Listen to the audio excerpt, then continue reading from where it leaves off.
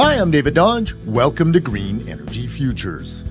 Energy efficiency is the best way to reduce waste, create jobs, and the only way to reduce emissions and make money while doing it. So says Philippe Dunsky, a widely respected international expert on energy efficiency in Canada. Energy efficiency is the key to enabling a reduction of carbon emissions in Canada. And without energy efficiency, for example, there's no way that we can meet our Paris targets. Indeed, Dunsky says energy efficiency can deliver 50% of the emissions reductions that Canada and the world needs to meet international agreed-upon targets.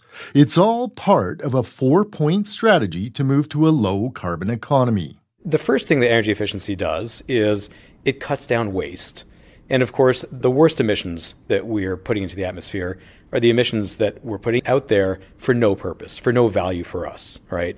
We're heating the outdoors instead of heating our homes. And so getting at that waste is the very first thing that we need to do to cut emissions. First strategy, do energy efficiency first. Fully 2/3 of energy consumed is currently wasted, says Dunsky. The second thing that cutting energy waste does is it helps us to green our grid faster. And let me explain that. If demand for electricity continues to grow, then we're kind of like hamsters spinning in the wheel, right? Every time we're adding new solar power, adding new wind power to the grid, really all we're trying to do is keep up with the growth in demand. And we're still using those same coal plants and those same gas plants to provide all of the energy that we've relied on in the past. Energy efficiency helps ensure new renewable energy is actually bending the curve on emissions. The third piece is using that clean grid to electrify end uses. And by end uses, that's kind of jargon for basically mobility, vehicles, and heating. So electrifying vehicles and electrifying our heating systems with heat pumps, for example, is critical third piece of the puzzle.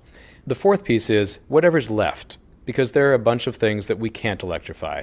We turn to bioenergy.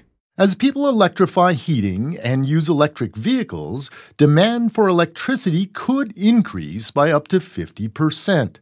But Dunsky says energy efficiency could reduce that increase to 15%. And an EV is going to be more than twice as efficient as an internal combustion engine. The same thing is true on heating. When we're heating our homes with, let's say, natural gas, we're getting at something like 90% efficient, which sounds like a lot. When you move to heat pumps, you're actually getting to something like 300% or more efficiency.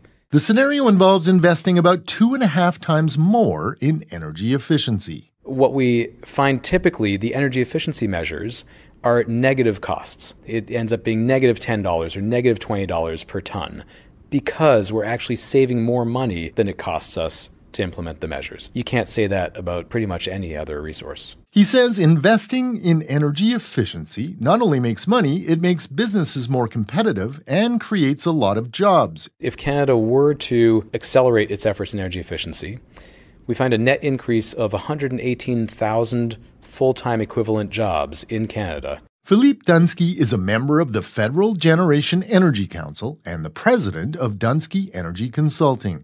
He presented these findings at the Alberta Energy Efficiency Alliance conference held recently in Edmonton. Learn more at greenenergyfutures.ca. For Green Energy Futures, I'm David Dodge.